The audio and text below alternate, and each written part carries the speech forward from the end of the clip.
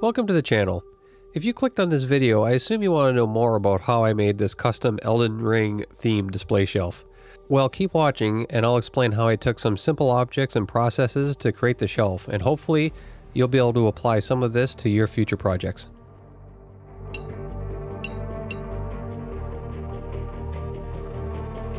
First, I started doing some research to see what the art style is for the area that this character is in. Most of my findings were dark castles with a gothic theme. Then I went to Midjourney and I asked it to create some ideas of a shelf that had a gothic castle theme to see what it would come up with.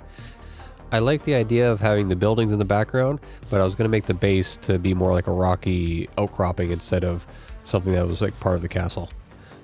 Next, I needed to find some buildings, so I searched around and found on Cult's 3D model of the Notre Dame Cathedral, which I figured I could use some parts of that. And then I also found Vienna City Hall in Austria, which is also the same kind of gothic theme, and I figured I could use some parts from that. So back in Fusion, I brought in an image of the front and side of the statue and scaled it to match, so this way I could get a proper perspective to how to lay out the rest of the shelf. Then I brought in the building parts. Here these parts don't go together, I'm just kind of kit bashing them to get something that I like. And then I built a rudimentary shelf for the base just to get the scale and kind of lay out where everything will fit. I'll deal with cleaning up the buildings first. So I exported the meshes at the scale that I created in Fusion, and I brought them into Nomad Sculpt on my iPad. And here I'm just going to start cutting up the pieces. So like the centerpiece, I don't really like the tops of the towers, so I'm just going to go in and chop those out. Since this is going to sit up against the wall, the backs of all the buildings need to be flat, so now I'm just going in and cropping all of the backs. Also, to make sure that the buildings sit up against each other flat and there's no parts sticking out, I'm going in and slicing off the sides so they all sit flush against each other. Then the last piece was the top of the towers. I needed to remove this little key that sticks up because there's a different piece that's meant to go on top of this, not the one I'm using.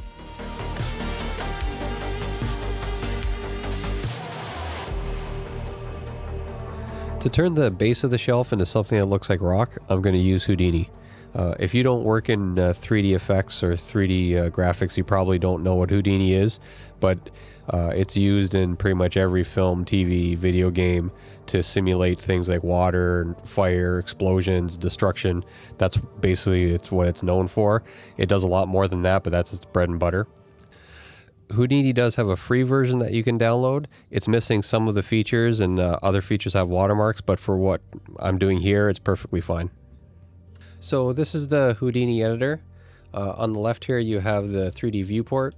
On the right there's the canvas that's showing your node graph, and then in the top corner here I have the properties window for whatever node that's selected. This is just how I have it set up at the moment. There's multiple ways you can configure this based on what you're doing. And something to understand is that Houdini is a Swiss Army knife for 3D graphics. You can do a ton of different things. This is just scratching the surface of a very simple process you can do using Houdini. So to start off, I have a file node where I'm loading in the mesh that I exported from Fusion. So here I'm loading in the STL file. Now, STLs don't have a concept of unit type, it's just a measurement, and Houdini's default size is meters. So this would be coming in huge at 200 and something meters as opposed to millimeters. So I have a transform node that's scaling it down to the proper scale. I'm not going to go over every node in this graph, otherwise people will fall asleep. So I'll just jump to the highlights. If anybody finds this interesting and wants to know more, let me know in the comments, and I can do follow-up videos that go into more detail. But if we jump down to this attribute node, by the default, these nodes don't do anything. It's just a container that you can work inside. So if we jump inside, you see this little graph.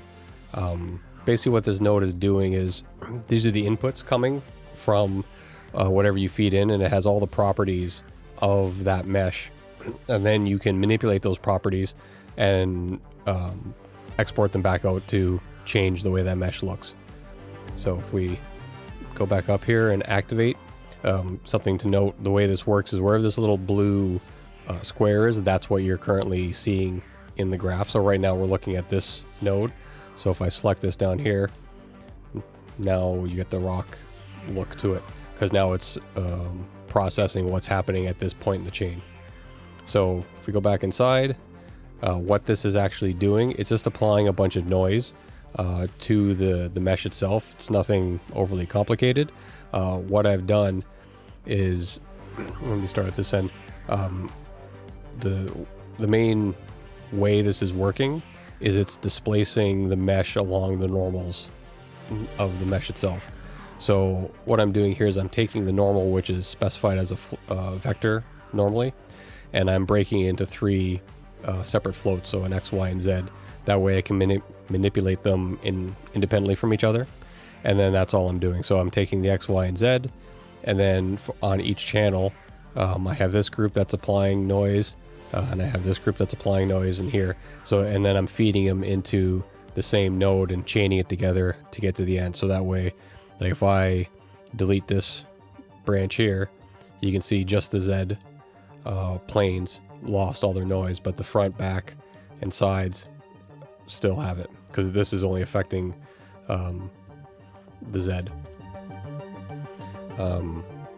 And what these noises are, there's multiple different ones. You can pick this one, this vein. It creates like ripples in sand or water, and then I'm adding it together with just a generic noise. Here I'm using this one type. You can pick Perlin noise. There's lots of different noises. You can play with the variables to get a look that you like. Like if I take the vein, I change the frequency, you can see how it's affecting the way it ripples.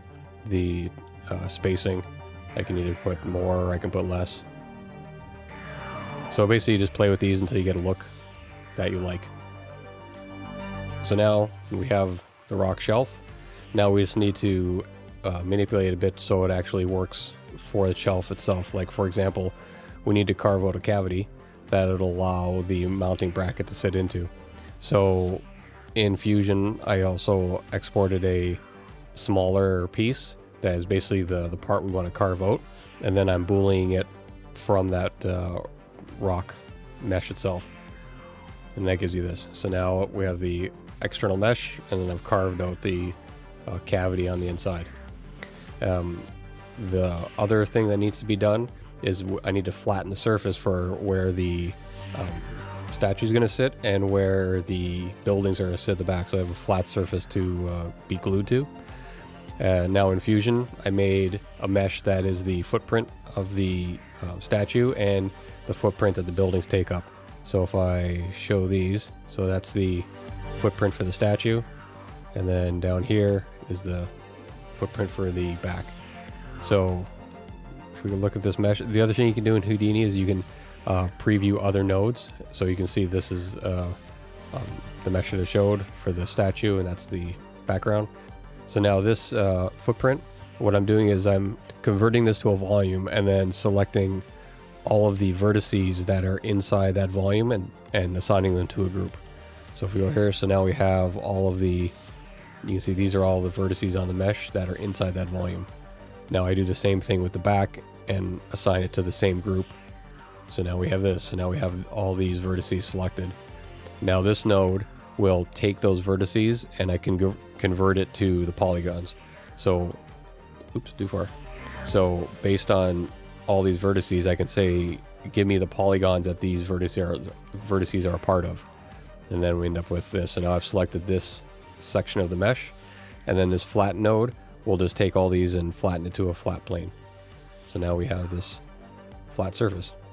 And then I have this clean node that removes any properties that aren't needed.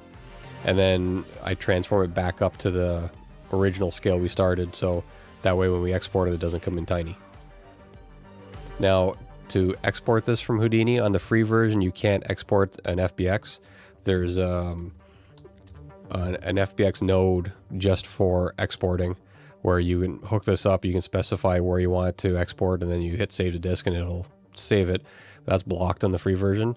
But to get around that, you can right click on this node and come down to save geometry. And now you can pick where do you want to save it, and then you can pick what kind of geometry type you want to save it as. I think I used OBJ. And then that will save the mesh out.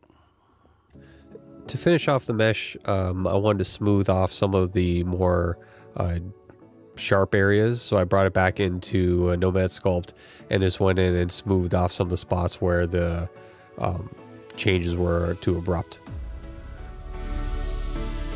And then I brought all the parts back into Fusion to make sure everything's still lined up and the scale was correct, and now it's ready to print.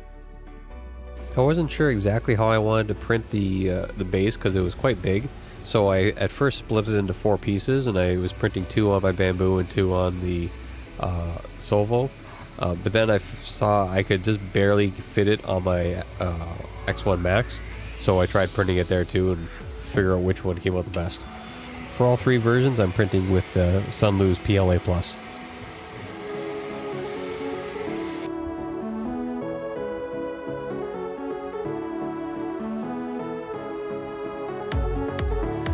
All the buildings I printed out of resin on my Saturn 4 Pro. I'm actually lucky that the machine's so big they just barely fit. I didn't take this into account when I was figuring out the scale because I didn't think I would get close to the build size of it. But I just brought all the meshes into Chitu box and added supports and sent it off to print. For the resin, I'm using Sunlu's Red Wax Resin. I've used this in the past and I found I've been able to get really high detail with it. If you're interested, here are the settings I'm using.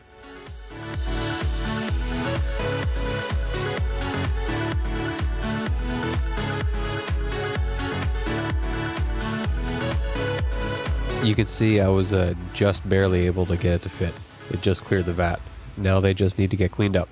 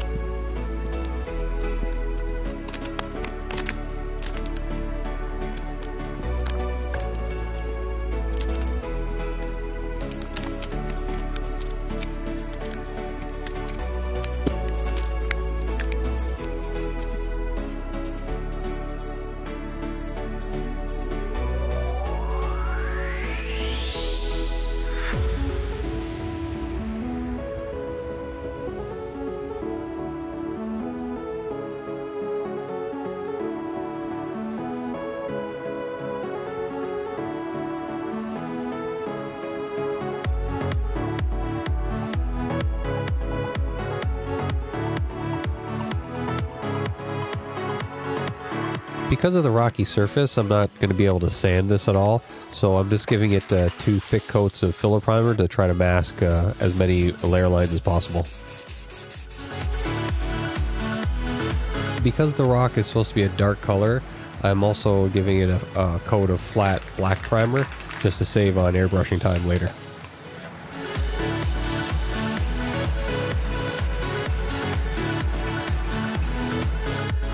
For the buildings, I want them to be a charcoal gray in color, so that means black and white and then a little bit of blue added to it.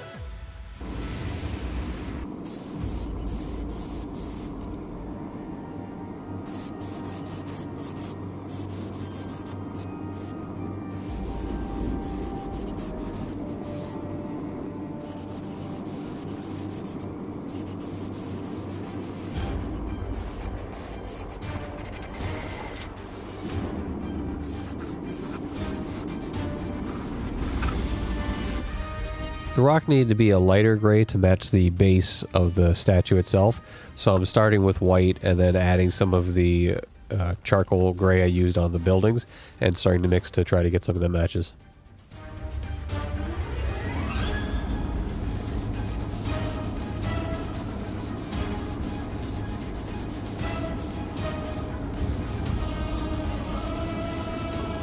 After putting the statue up against the shelf, you can see the base is a lot more brown in it than just gray. So I'm going to start adding some red and yellow to the mix until I can creep up on getting something that's close.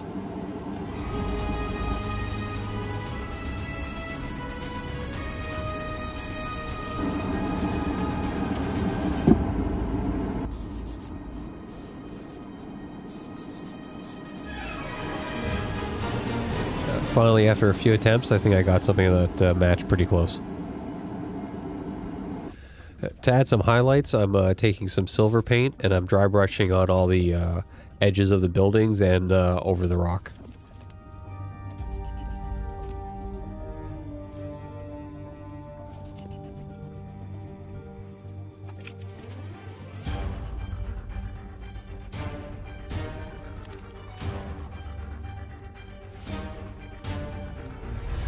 To finish off the painting, I'm giving the rock a satin clear coat to protect the paint. Also, I didn't show my paint mixer previously, but if you're interested in something like this, if you do a lot of painting with spray paint cans, I'll leave a link to the plans on my Etsy store in the description below.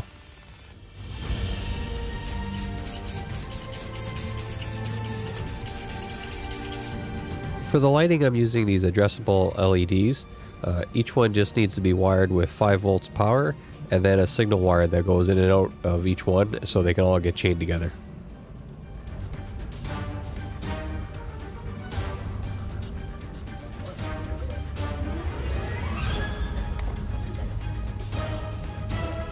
With all the lights attached to the buildings, now I can glue the buildings to the base, and then I can wire all the lights together.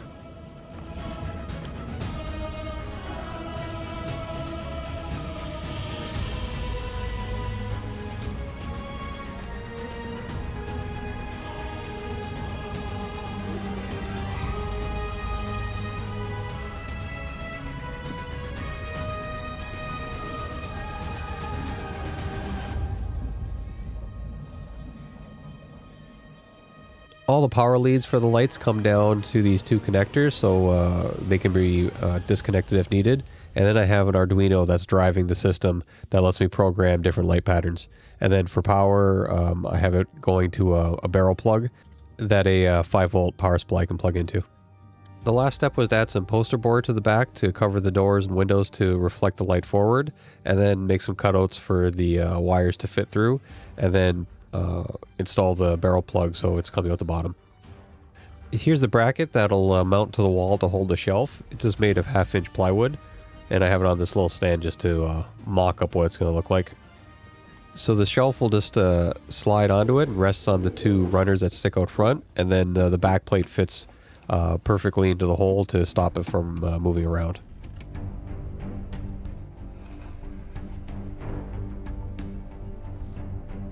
To keep it in place so it doesn't fall off the bracket, there's a screw that I have going up from the bottom into the wood to lock it in place. Here's what the completed shelf looks like.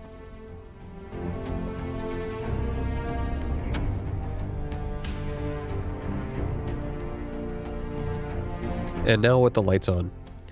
Right now I just have them set to red.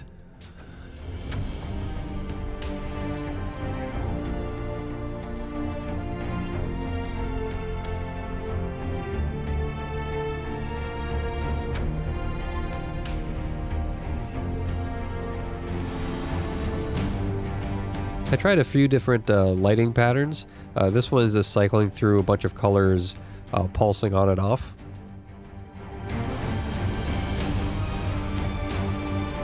And this one's supposed to simulate fire, but I think because the way the lights are spread out, it's not giving the same effect. It's kind of aggressive. I don't think this one's going to work. And here's what it looks like installed on the actual wall. For now, I just have it set to solid red. We'll see if I can figure out something that works nice in the future. One thing I might add is just some white lights at the front, shining up to light up the statue when it's dark. If you made it this far in the video, you're amazing. Comment below and let me know what your thoughts are on the process. Were there any steps that weren't clear or anything I glossed over too quickly? If you found Houdini interesting, let me know and make sure you subscribe because I have some more videos in the future planned that's going to be using it. And if you found the video informative, do me a favor and hit the like button for the YouTube algorithm. Thanks for watching.